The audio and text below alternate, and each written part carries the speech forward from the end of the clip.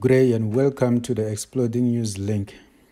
AmaZulu and SuperSport played to a goalless draw on Tuesday, 14 September in Durban. Judging by the reactions and post-match interviews, one can tell that the game was a tense one, especially for coach Benni, who looked very angry and dissatisfied with match officiating. The referee for this game was Thando Zanzeka. Coach Benni complained for the better part of the game, and he further expressed his feelings in the post-match interview.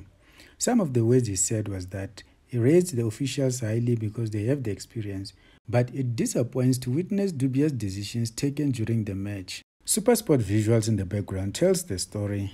It appears as if the teams tried by all means to match each other with most of the things, because by the time the game ended, both teams had one player sent off with a red card. After the match, there was an incident on the touchline where Benni refused to shake hands with one of his assistants, Monip Josephs.